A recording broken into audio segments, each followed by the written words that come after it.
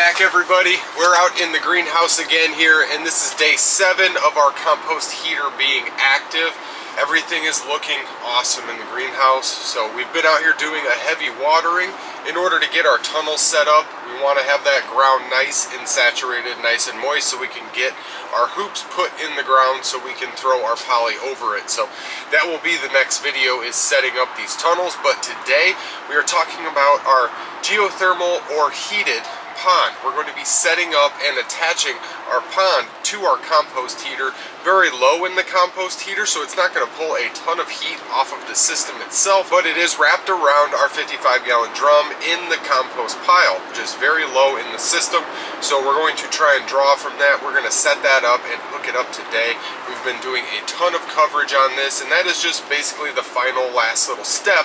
We're going to have to take down our aquaponics and get all of that situated. So there is a lot to cover, and we're going to go check out our compost heater. Now, if all that sounds interesting, please consider subscribing to the channel, and a huge thank you to all of our subscribers and everybody that's been watching and finds interest in all of this stuff. We're trying to give full coverage of everything that we're doing, every little step. So today is dedicated towards the pond. So all of our little crops have really flourished in the greenhouse with the extra heat.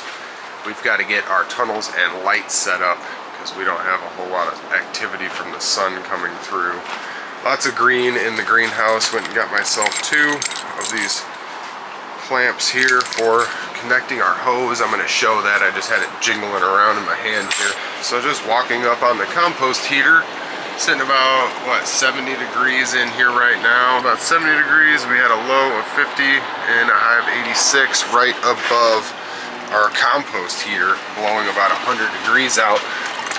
Yeah, that water feels warm there.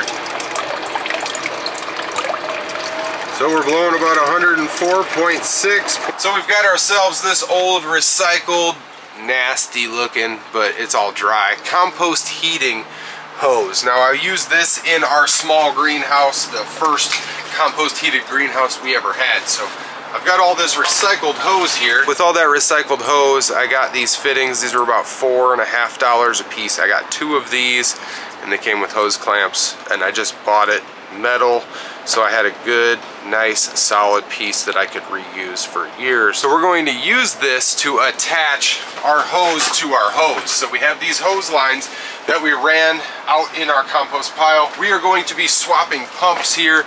Now I want to show the outlets. There is a huge difference in size there.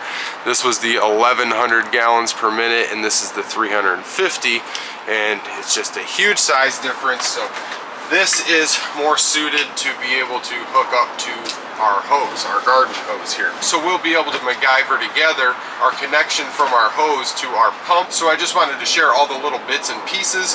I'm gonna go ahead and start putting this together. I may add some comments here. You can hear that wind ripping. It is wicked outside today. You can hear it ripping through the tree. It's like 50-mile-an-hour wind.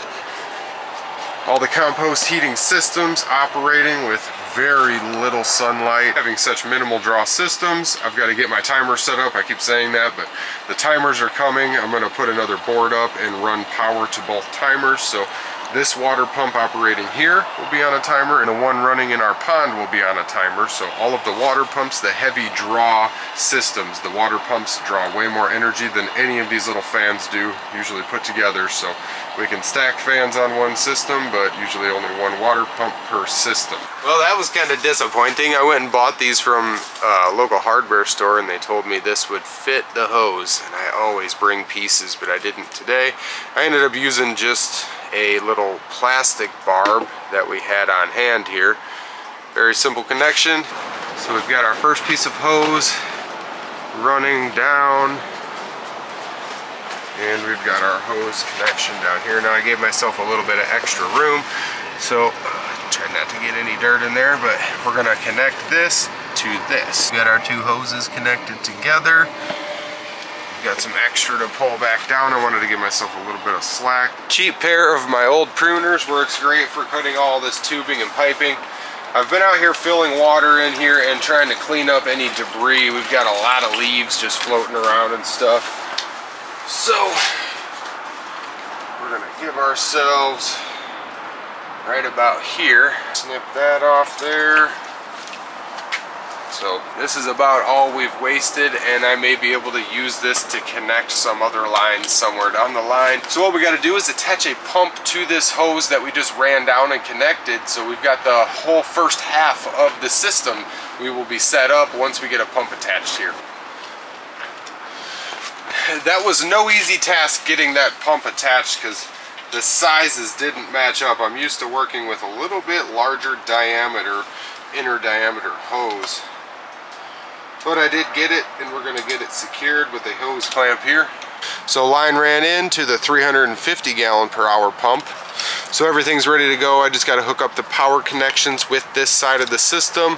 Let's go get the other half of this ran. These are our power lines. I ran this line all the way from down at the other end there with a decent gauge so we can transmit good power without having any fire issues or anything.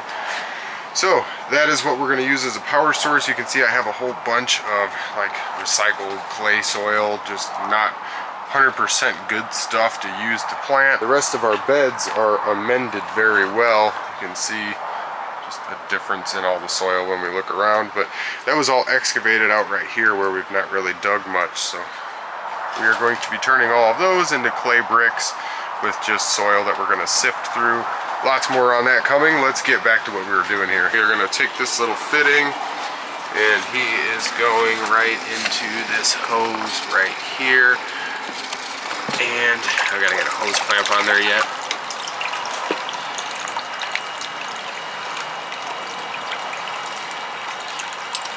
So we've got this little elbow attached. It is pointing this way so we can run back down and dump into the greenhouse pond. So we ran this line alongside the wall, alongside the other lines, and we're going to cut it, attach it to this other fitting back here, and we can start plugging things in and turning things on and brainstorming forward on what I want to do with this once I set it up. Got a nice solid connection down in here, both of those lines running in, solid connection down here, just a whole mass of transfer lines. Let's get this set up here. So now that all of this is ran, we got both parts of the system. This system will be able to operate, just very simple, straightforward. Just wanted to share that. So we are going to dunk our pump. We've got our positive and negative wires.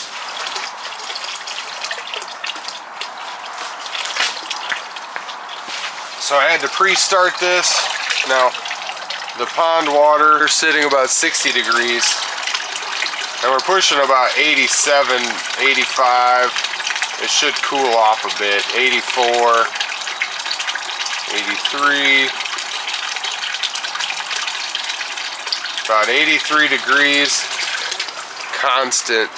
It's a pretty decent rate of flow, so we're not going to pick up as much heat, but this rubber hose is going to transfer a whole lot more energy through it than that PEX will, I believe. We've used this in the past for compost heating, so I'm not really trying to transfer tons of energy into the water. I'm more or less looking at this like a geothermal system. So I'm really not looking to heat this up a whole lot. Maybe 70 to 80 degrees would be perfect. So if I overflow it a bit down low in the system, we're just going to keep holding the same temperatures, and it shouldn't really negatively impact. We got lucid flow. It's just flowing right in perfectly.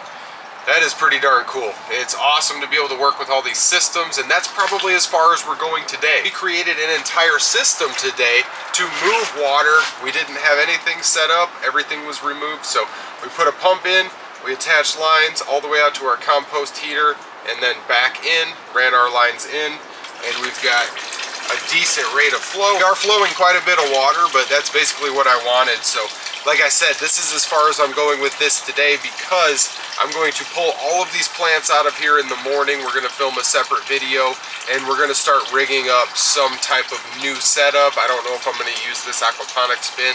I may be able to, I'm not sure. I don't know if this rate of flow will overflow that system, so we may have to use a shorter drain tube or an outlet. So there's a lot of things I'm thinking about moving forward with this system, of how I want to incorporate our watercress and a little bit of mint as we pull all these out. I can't wait to see how big of a mass of root roots is in this thing. We may be able to pull some plants out of this aquaponics biofilter. Being that we don't have a whole lot of sunlight and we're still getting good rates of flow on all of our systems, that's why we put one pump to one system, one 100-watt solar system. So we're not overflowing the energy or the water. We're doing very good on these systems. Now I really do need to get in gear and put my timers on these so we can have better longevity because the temperatures are dropping. I was pretty darn cold when I was working outside. I had the door open with the hose coming in, but that greenhouse heater had it like up to like 86 or 87 in here up at the head space, and then down by the floor it was like 75 and no sunlight. So being right around 38, 39 degrees outside for a high today was pretty darn cool to have such a hot greenhouse and be able to get a bunch of work done and be comfortable. So we're still blowing a solid 80 degrees, 80.4 or something out of there. That's pretty darn cool. And on that note, I'm going to let everybody go and we will come back in the morning and finish up this system. I kind of figured this greenhouse pond itself would be a multi-part series of videos trying to get everything situated. So if anybody has any other ideas with like maybe some type of DIY waterfall as opposed to using this system here, I could build something. There's a lot of options. I want to brainstorm on this before I set up a new system. We may just run the same thing like I said. So if anybody has any ideas for a different type of system, definitely drop it to me because I'm open to whatever and I can draw it up. And I want to consider other things and kind of switch it up a little bit because we had this here for almost a year now.